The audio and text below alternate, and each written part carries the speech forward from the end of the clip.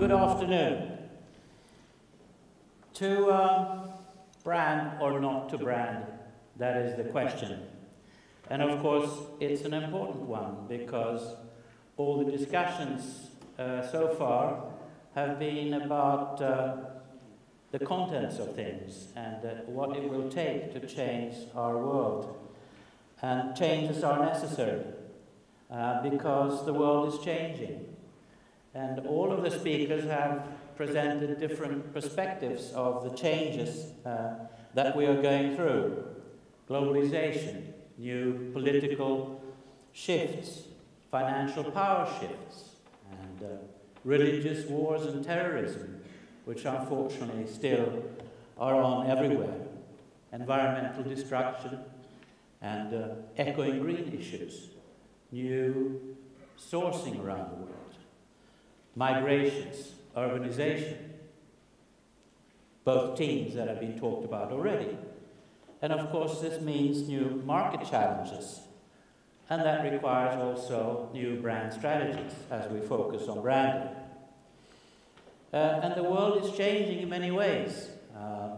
We're moving from the old world, from control to explanation and coordination, from authority to freedom, from command to negotiation, from assumptions to individual decisions, from limited choices not very long ago to mass consumption, and of course also from no brands to brand power.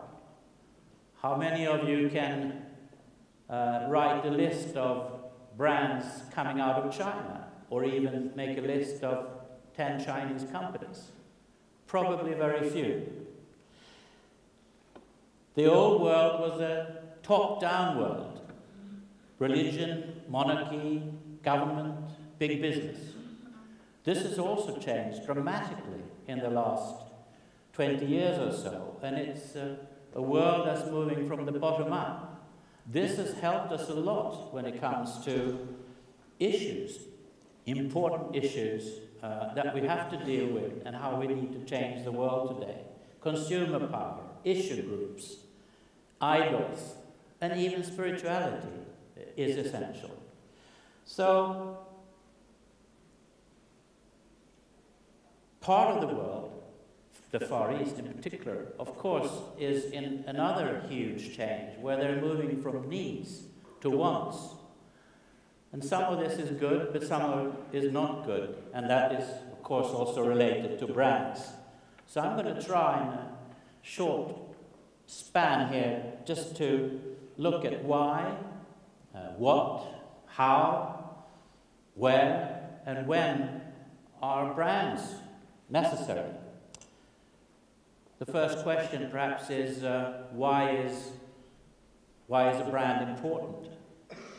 And there are many good reasons, but there's some very basic ones. The first one is premium pricing. If your brand is well known, you can charge more for it. Secondly, you create customer loyalty, and of course that leads to repeat purchase. And let us not forget that branding is about making money. And making money is also an important ingredient in shifting the world around. All the areas around Plantagon's efforts and many others related require money. And it is also about creating money. And finally, of course, brand value means share value. Large corporations depend on it today. And the brand is becoming the only really sustainable competitive advantage for manufacturers today. The retailers have taken over. Another factor is that customers make their decisions still primarily when they stand in front of their products, a very, very large portion of them. So, starting with the obvious, you cannot have a brand without a brand name. And we've also changed the way we describe things. So not very long ago, when we talked about textiles, that is now high-tech fibers. or shipbuilding is now transport.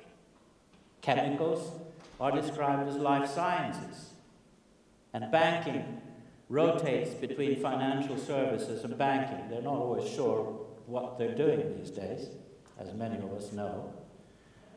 Manufacturing is into robotics, and telephones is now IT. Shopkeepers have become retailers, and peasants are industrial farmers, big scale. Biochemical produce is shifting towards the organic. So, is this a brand? Well, it is actually. And it's an extract, health extract, that is very good for you, that is sold in China, among other places. The only reason it can be called brands is that the founder of this company was called John Brands, and he was Queen Victoria's physician, and he developed certain extracts which she drank. So if you want to create a brand, you can't call it brands anymore, you have to be a little more inventive. This is the biggest brand in the world, the most famous brand in any country by any measure. And localization is a very important factor in branding. You wouldn't think that Coca-Cola would need to have a Chinese brand name with their power and presence, but they decided that they should have one. So the can you see on the left here is the Chinese version. And when you translate names, brand names into China, it's very important that it's not only a phonetic translation, because the phonetic translation of this, if you can read Chinese, sounds something like Coca-Cola. It's pretty close. But the really important thing is that it has a meaning. It means bringing pleasure to your mouth. So if you're going in that direction, you have to remember that all Chinese words have a meaning. And China is catching up faster than you think. You can no longer stay out, you have to engage. For some of you who don't know much about China, just a quick sketch of it. It's a very varied population. There are 16 languages in China and 56 ethnic groups. They all sing the same song and they have the same symbol, and Mandarin is the language that connects all these ethnic groups. More importantly, the 16 languages that represent different regions where they cannot speak to each other, they can write to each other. It's the same written language for all different groups. A few statistics. You know that it's over 1.3 billion. There are more men than women. And the magic 2050 that's been thrown around already, by that time the majority in China will be over 50. The birth rate is slow.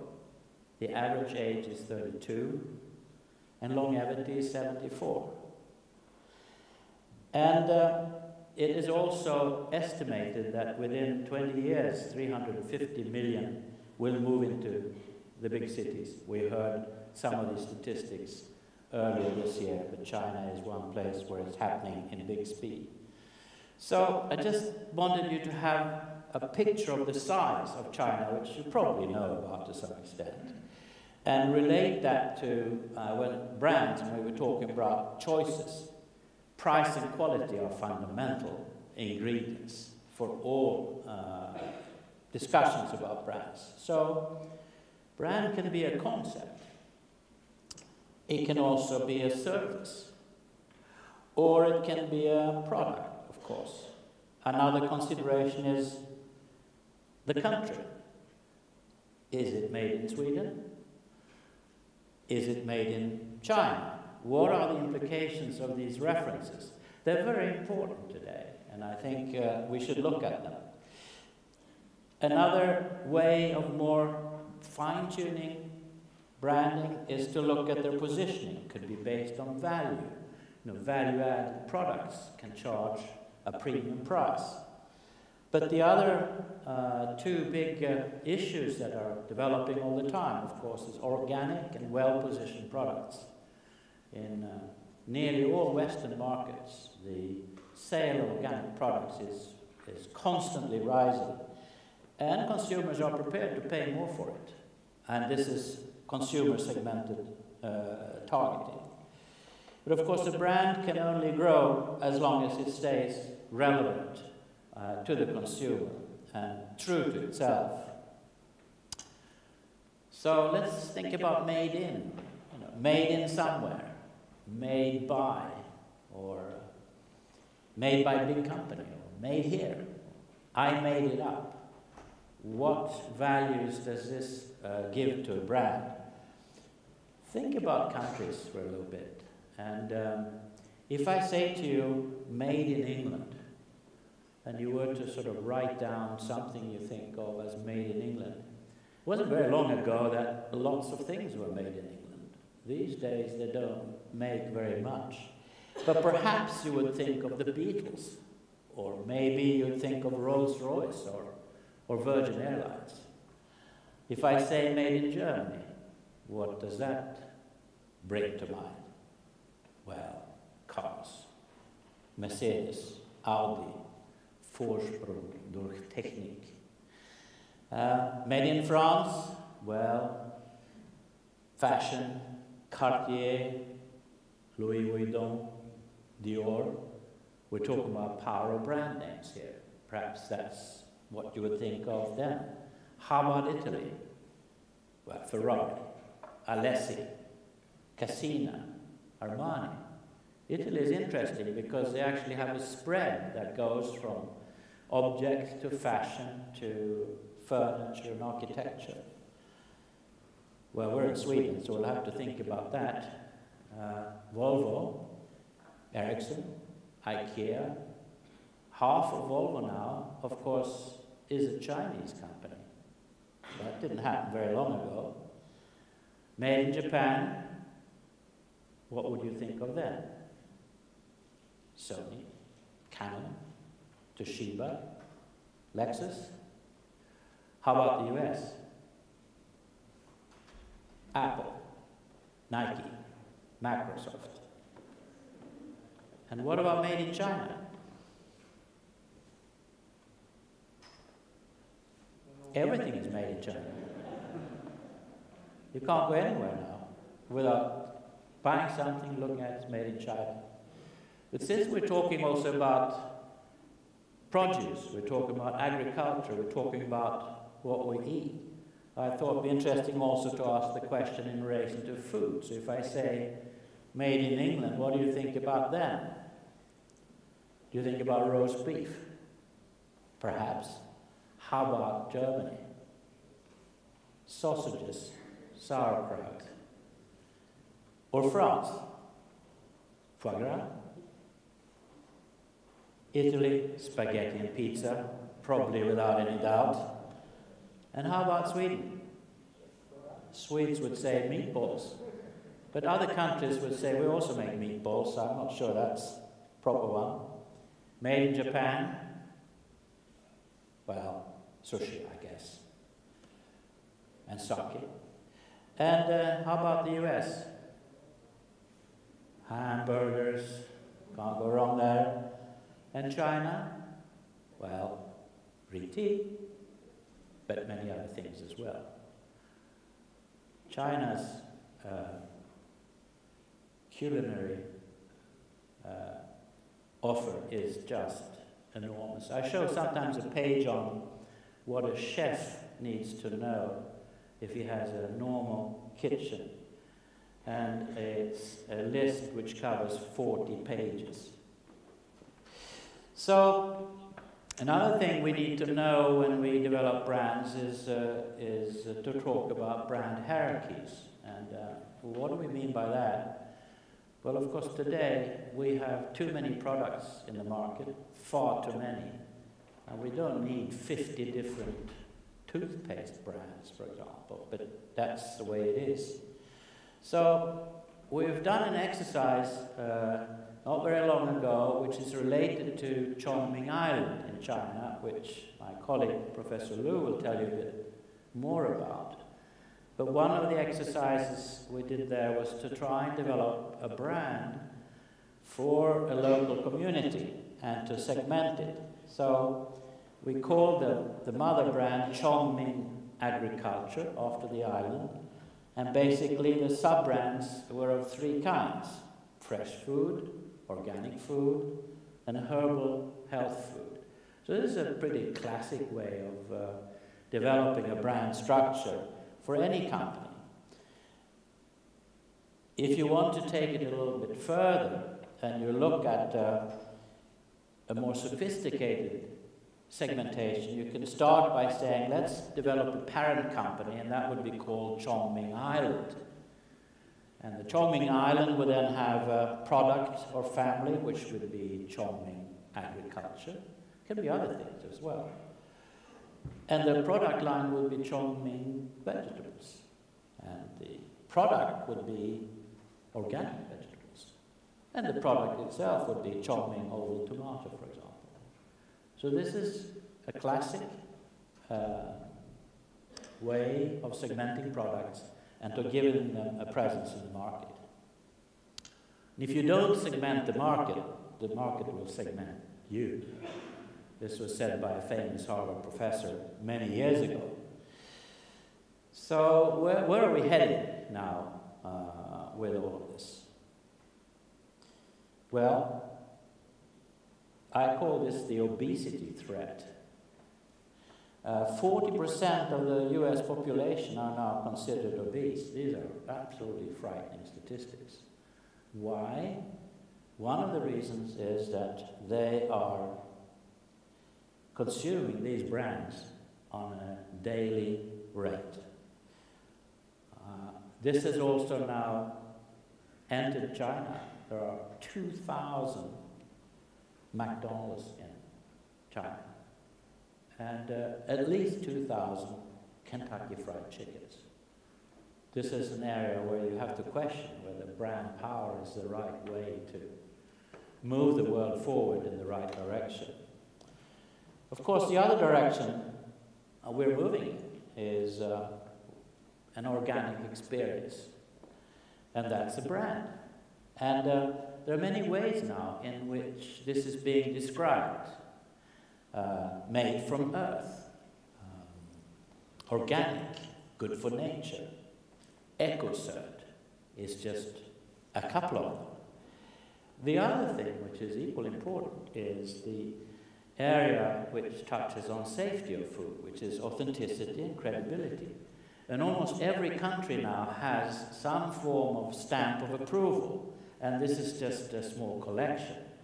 Some have developed a whole range of them, so any shopper now who goes into the area of organic fruit wants to have some kind of assurance that he's getting the right thing, can refer to some of these. Holstein Food Association or USDA organic big stamp in the US, for example. Or Krav here in Sweden. And with this comes the creation of brand names. So here is one example where you have to be careful when you create a brand name, you have to protect it. So this is one called Organics, but already exists in half a dozen forms. One is for pet food, another one is for finger food. Another one is Organics Beauty. So part of the game of creating brand names is that you have to actually make sure you have it protected. Perhaps more generic ones like Organica will evolve, or you have Whole Foods Market that cover a whole section, or just a symbol which would give you an idea that it could be organic. And the extension is already full on the way, so you have organic textiles now, and you have skincare organic, biological agriculture, eco-labels, organic standard association. There's even already a brand name on vertical farming that I found on the internet the other day when I was cruising around. So the strength and perception of a brand, of course, is much more than just a logotype and a symbol. It takes a long time to develop a brand. And the first thing, of course, is everything that is its description, the verbal side, including the brand name and the language and the description around it. Oops, went a bit too fast there, sorry. So we then have the visual side as well, what you see. And you have the personality of a brand. It takes a long time to develop. Is it a product or service, or both? And the environment. The retail outlets, in some cases, are the most important part, and that's where we talk about brand architecture. So if we take produce from a country, or from a small island like Chongming and bring it to Shanghai, let's say, we also have to think about the retail outlet and what that can add to it in terms of credibility. So I have a little checklist which I refer to when we talk about creating brands. The first thing is, of course, select the right product and decide what niche you want to be in. What is the point of origin? Is it made in? What about the authenticity? How do you make sure that it's believable and the credibility of a product?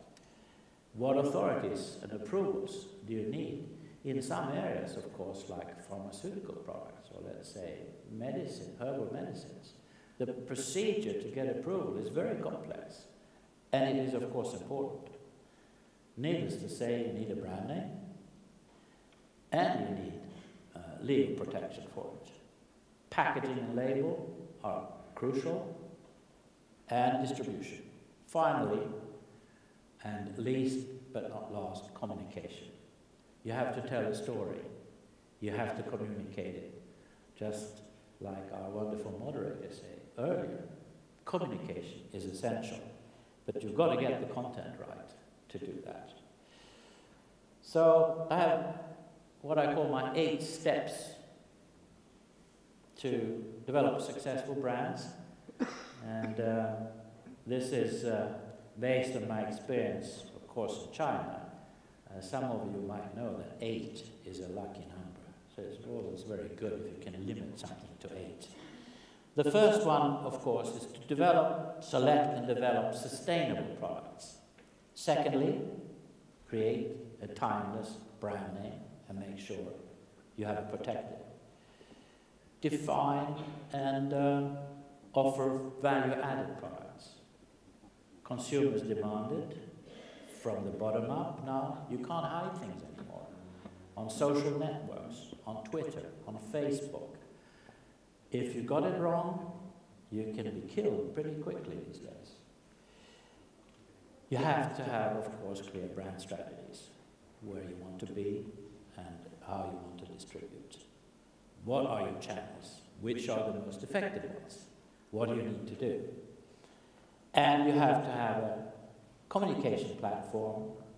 You have to tell good stories. And you have to select the appropriate media channels for that. And you have to think and plan long term.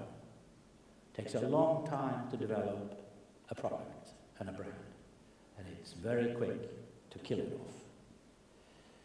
So, here we are. Here is a powerful universal brand being developed now, Plantagon. And Symbiosity connected with it. Perhaps they should be a tandem at all cases. And to use Oren's very inspiring speech the other day, I thought this is a very good slogan, for the common good. For the common good means also added values. So in this pyramid. We have to think about something bigger when we do it. We have to think about something sustainable, longevity. And we have to have emotional benefits. So that is, of course, supporting rural life in this case. And there are functional benefits as well, a healthier lifestyle. We need to certainly live a healthier life. And the attributes would be fresh, could be fresh local products. Thank you very much.